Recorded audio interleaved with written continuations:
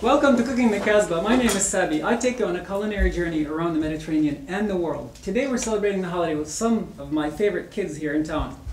Hello. We're making a special fondue for the holidays, kid-friendly, and we're stuffing a Cornish hen. You guys ready? You like chicken, right? Yeah, I like chicken. And we're making a dessert that's a departure from the apple things that you've ever seen on my cooking shows. We're stuffing the apples. So if you're ready, I know I am. And this is Joey, Amino, Rami, Lizzie, Nicole, and Katie. So stay tuned. We're going to start cooking with the kids.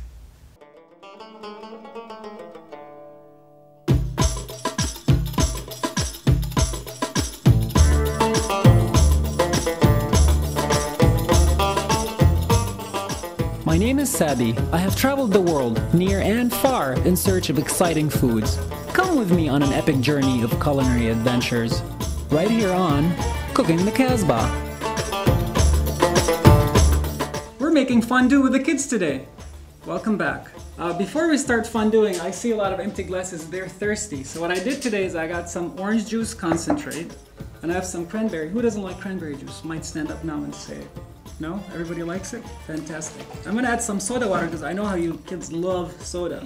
But instead of popping one open, we're mixing it up with some real fruit juice. You like that? Is that exciting? You ready? Yeah. So should I pass this around in a pitcher or you guys want me to use a ladle?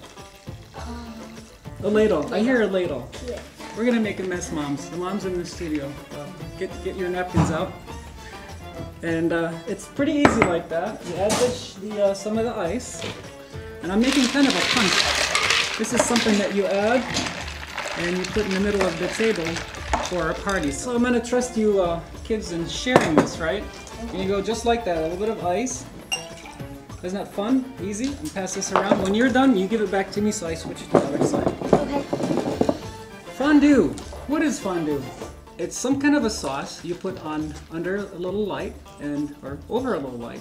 And you stick things in it. Sometimes they're raw and they cook in that little sauce. So starting with our sauce, I'm making some butter here. Melting some butter to make roux. And I'm adding some cream. But before we get into that stage, I brought some beef and some scallops. I know you kids have never had scallops. Some of you may. You have. Fantastic. You have. Okay. Fantastic. Well, these are look how big these scallops are. Huge, humongous. We're gonna share this, and I'm gonna show you how to put them on skewers and make them look pretty. And this is some beef that I put some olive oil on it, a little bit of salt, and a little bit of black pepper. It's not hot. It's like steak. It is steak. It's actually a filet mignon. Bright kids you brought to this. I'm glad there is culinary interest already in here.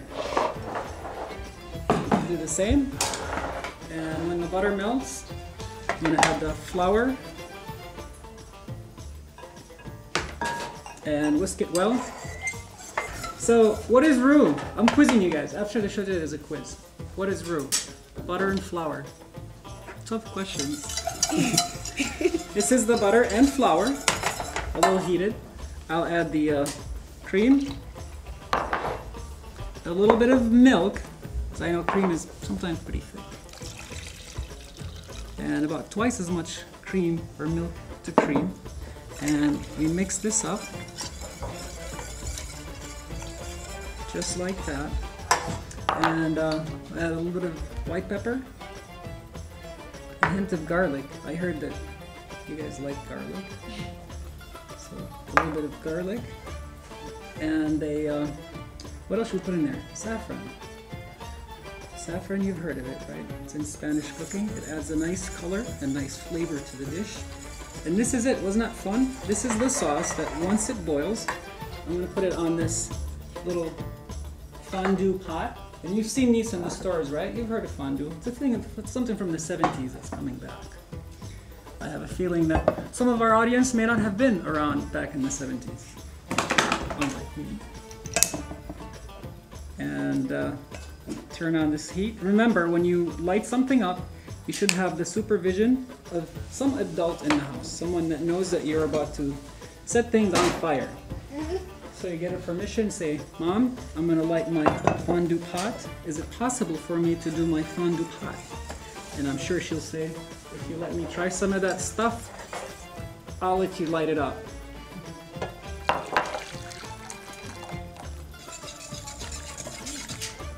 Just like that. It's easy, it's fun, and it's fast. Now, what do we do with the meat? Stab it. Very good. The answer was stab it. So, for you watching at home, before you stab the meat, let's talk about why I selected the following. This is fairly easy to cook, and it cooks fast. I want to make sure that it's cooked to the core. And if you cut the scallops by hand, like that, we can stab them, as someone said, and that would go in the sauce. Now, if you don't have one of these stabbies and you have a lot of people that are sharing the pot, what I would do is get something like this. This is a bamboo skewer. You can make shish kebabs in that, or something like that. And yeah, shish kebabs. You've heard of it, right? Yeah. Meat on a stick. And we'll do that. Here also the meat that I selected was a filet mignon, which is the very tender part of the beef. And like I said, this was marinated. So these two are ready to go. I want to wait for the temperature of the sauce to get up there. But once it does, we'll do this. There's a cover for that. How is the juice? Good. Like? Thumbs up? Fantastic. So I'm going to try this in one of these. And I'm going to pass this around for you guys to stab some meat. We're going to stab some meat and take a little break. When we come back, we'll be enjoying some of this fondue and start with a delicious salad and a stuffed hen. Ready? Yeah. We'll be back.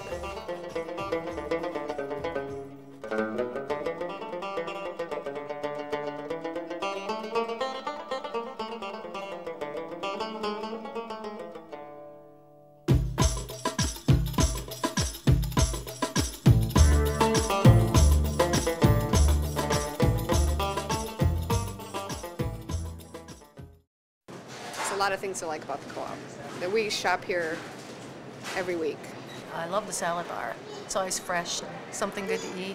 There are things in the deli that you won't find anywhere else. You can get anything here. If they don't have it, you ask, they'll get it. It's shopping with my son. He enjoys like loading up the bulk foods into the bags, although we do spill a few items on the floor. But the selection is really good. There's a lot of things to like about the co-op. It feels really like a part of the community that I want to support. Our children, we have so many hopes for them, but we don't always have the answers. Through the Agenda for Change, United Way is helping parents turn their hopes for their children into reality. By supporting parents, United Way knows more children will grow up feeling that they are full of promise, are safe, are loved. United Way of Dane County is creating real solutions for our children and our community, and that's what matters. To find out more, visit www.unitedwaydanecounty.org. We're back cooking with kids. Some of them are my nephews. Blood relation there. They're denying it right now. We just made the fondue. We're waiting for the meat to cook. Remember, the core of the meat has to cook, so we're letting it sit. Make sure that it'll have at least 5 to 6 minutes under our belts. But to begin with the main course, or wait, before the main course, who's working on the salad? I was. We're making a salad. We're making a festive holiday salad, and I know you guys love spinach, right? Yep. That's just surprising. I'm pleasantly surprised. I'm making a special Mediterranean salad. We love sour, and what's going to give me sour is lemon juice, a hint of garlic, and I know that some of you alluded earlier that garlic is too much, but we're going to use just a touch of garlic, not too much. And here I add the lemon juice and the salt. Who has the salt? Thank you. Salt is one of the important ingredients. It is a very important ingredient in here. And we're going to do this and add the olive oil. Do you like mint? Yes. Oregano? Yeah. Who doesn't, right? Yeah. Now this is a classic Mediterranean salad. So you go around to Greece and North Africa and West Mediterranean, and like in Spain you will find this traditional salad. They put a little bit of mint, and I have some dried mint here. And I'm making sure everything stays easy, right? Easy and fun. And for the holidays, we got the green. I want something red. What do you guys recommend? Cranberries. Cranberries, that's good. What else? Pepper. Red pepper? Red pepper. Oh, red pepper. Tomatoes. Like tomatoes, look what I found. I have these lovely tomatoes right here. And what I like about these tomatoes, we're going to put them on the salad whole, but they're definitely bite-sized. You'll get to you later. I'm doing the work here.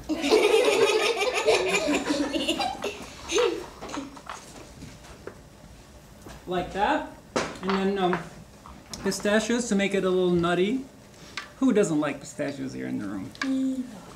Awfully quiet. I don't know what pistachios are. We'll do that. Good. That's what they are. And remember we were asking about this earlier. This is sun-dried fig. I want you to taste the plain one, just so you see what it tastes like by itself. And this has been sun-dried. They leave it on the tree. Oh yeah, this stuff. It's pretty good, isn't it? So you ask an adult to use a sharp knife. You're not doing that yourself. And we're going to put some chopped figs on our lovely holiday salad. Looks like it needs a little more dressing. That's my opinion. And there's our lovely salad. Before we dig in, and speaking of digging in, we're going to stuff the Cornish hen. I selected a Cornish hen because it's petite. It's easy. It's a lot easier than most people think. And I thought the stuffing could be something exotic other than the traditional stuff or something. Stuffing, right? So we're going to make a couscous. This is Northwest African inspired stuffing. Here I have some chicken broth cooking. For the couscous, who has the couscous? This is but one product out there on the market. There are a lot of them. I'm using about a cup. Before I add the chicken broth to it, I want to add some white pepper. Very good. Who has the peas? They go on the broth. Who has the, we wanted something red. Who had the peppers? Beautiful, thank you. I'll put that in there. What else? We're going to save those for later. Cranberries. The cranberries. How could I have forgotten the cranberries? And this is just to heat things up here in the sauce. Did you try these? These are pretty tasty. They're dried. Pass that around. Pass that around. Here, you have one. You'll get your turn. We've been teaching cooking the Casbah for a long time. The level of enthusiasm I see in this audience is amazing. How about the salt? Thank you. Thank you. Thank you, Rami. So now that everything cooks up in here, and this is pretty much ready. Ready to stuff in the bird. Now, the couscous is pre-cooked. Are you guys paying attention to what I'm saying here? What's going on? There's like a side conversation. I can just see this. This is going to be a long night. And I let the couscous grain soak up the liquid, just like that. While the couscous is soaking up the juice, remember the broth and the peas, isn't that colorful? Look how pretty this is. It's rainbow. Christmas. It's definitely Christmassy. I like that. You said Christmas? I agree with you. Now, remember our friend the hen? This is like a baby chicken. And these are, you can buy them in the store ready, cleaned up, ready to go, ready to stuff and bake. I see that face. We're gonna eat this a little later. For now. Raw? No, we're gonna cook it. That was the deal. We're not gonna eat it raw. But who wants to volunteer to stuff it? Nice, nice, very nice. We're gonna stuff the bird. When we come back, we'll show you how we're gonna bake it and possibly try some of that before we make dessert.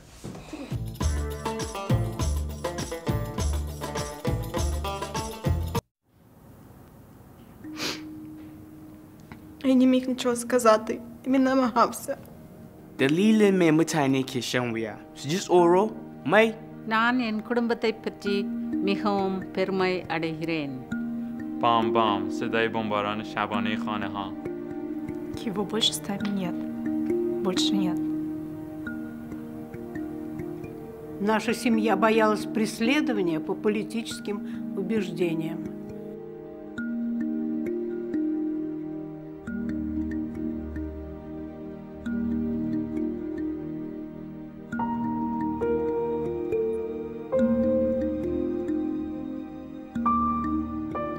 Mi papá no es el mismo. No desde la guerra.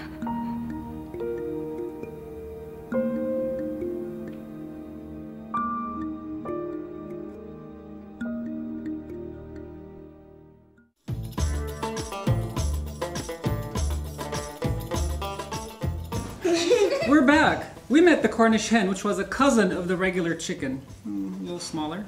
And we were able to make a special stuffing for the holiday with the kids here. And we had volunteers that wanted to stuff it. Everybody wants to stuff the hen. Since we are sampling one hen for the show, I'm gonna pass this around. You do 1 spoon in the hen. But after that, we're gonna wash our hands because chicken makes you sick if you eat it raw. So I'm gonna start with this. I'll show the viewers at home first how I would plan on doing this. Make sure there's nothing inside because sometimes they leave kidneys and giblets. That's what they call them. Things. So make sure it's clean inside. And what I did is I'm gonna rub it with a little bit of olive oil. Give it a little massage so it's not lonely. And then a hint of salt. And how about something spicy? How about mint?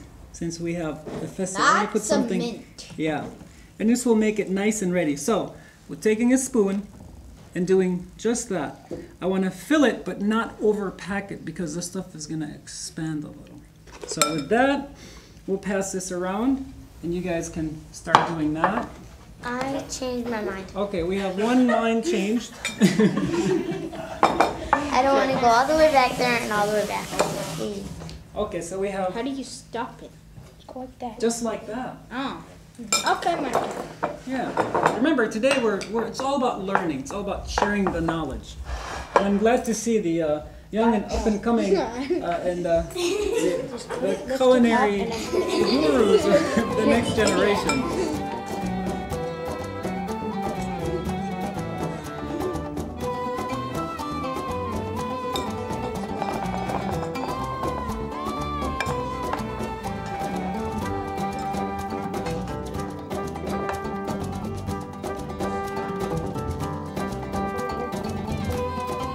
Fantastic. Now, they're stuffing the chicken.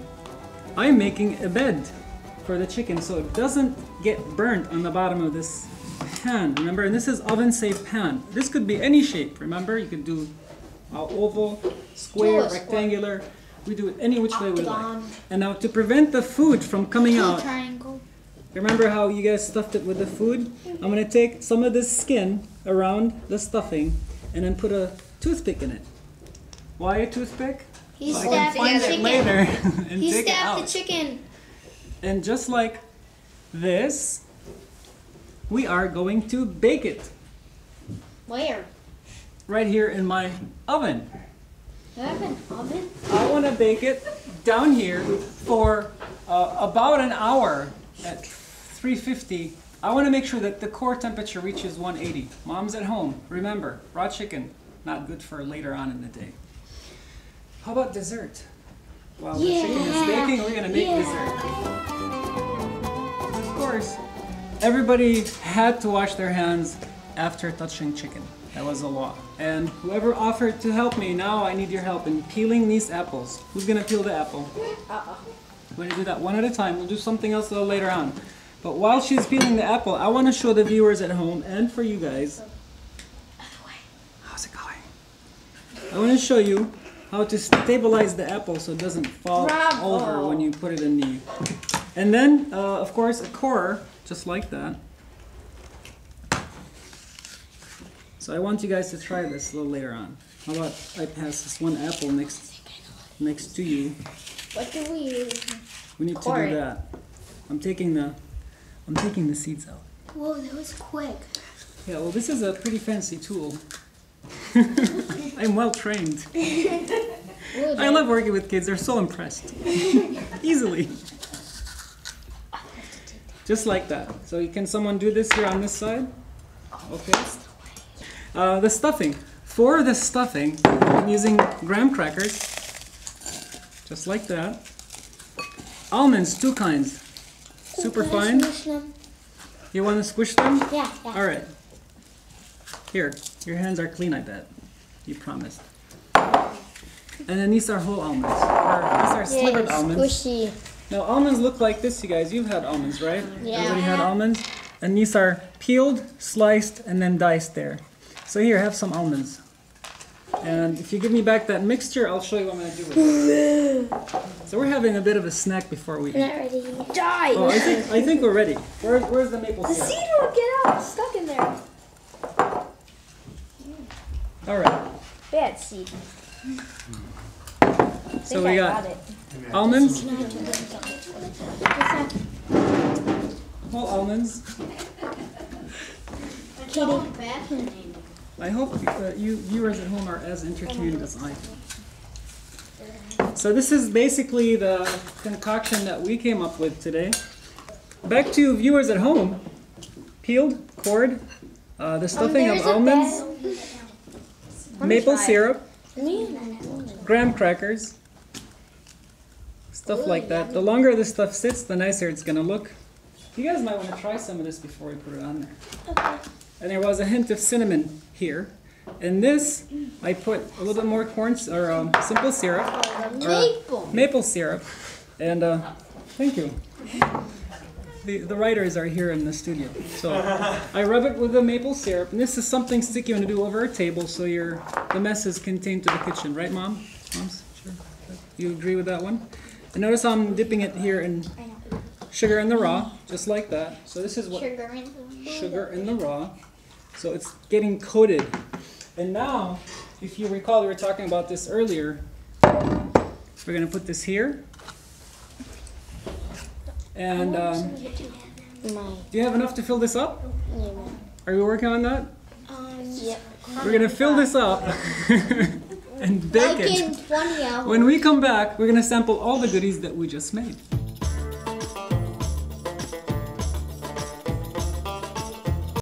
There's a lot of things to like about the co-op. That we shop here every week. I love the salad bar. It's always fresh and something good to eat.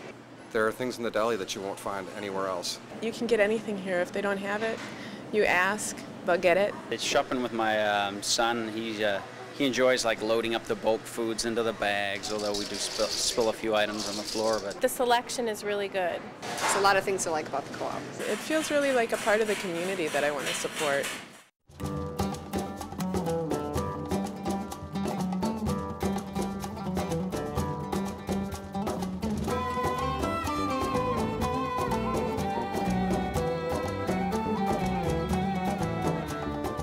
We're back.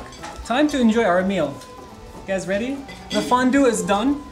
The Cornish hens, plump and juicy as ever.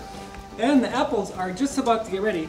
But I want to show you here what the Cornish hens, of course, we used a bigger pot here. Ooh, you guys like chicken? You're gonna love this. Now this is something that you only make 2 or 3 at home, right? You're not gonna make that many. And you take one of them out. Just like that.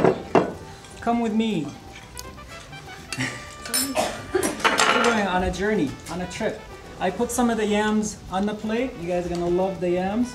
And whatever extra stuffing I have, is it that hot? Yeah. It's good. It's tasty. And What I about think the 2 people can share this. What about the toothpick? The toothpick is in the hen right here. I'm glad you reminded me. Rami, thank you. Remember, Rami asked about the toothpick. You take it out before you eat. And this is the lovely hen. Unless you die hen, then I'm going to eat. A Cornish hen for the holidays. You're gonna share this. I pass this around. More of these. It smells good. I hope you guys like it. I like the scallops. Die. The scallops? You like the scallops? Die.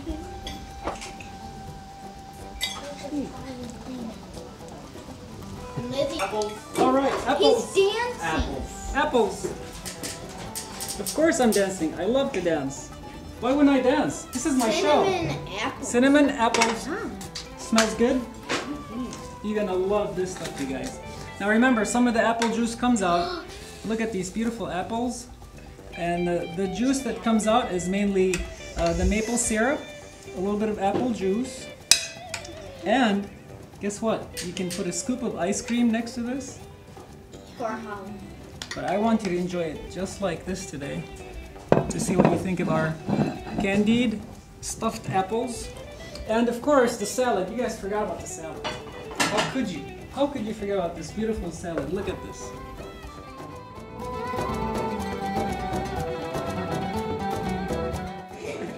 thank you for watching, and thank you kids for being a part of Cooking the Casbah. Those kids, Katie, Nicole, Lizzie, and Joey, and Amin, and Rami. And thank you at home for watching Cooking the Casbah. These recipes and much more are on www.cookingthecasbah.com, and Merry Christmas to you all. What do you think? Pretty good?